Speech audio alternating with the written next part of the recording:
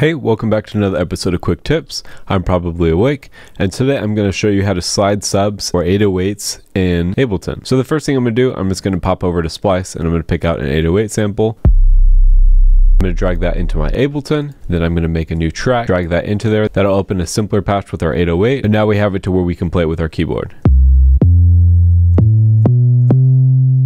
Now all you have to do to make it slide is go into your controls, click on this little glide tab here, and then I'm just going to have it on glide, and then you can adjust the time. So if we leave the time like this and I slide 1 octave, we can see how fast it goes. Of course you can adjust it to go slower, or you can have it go really fast.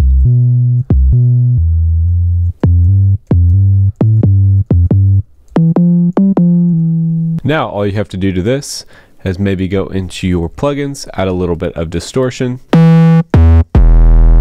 And now if we adjust it, I'm going to say maybe 100 milliseconds or so.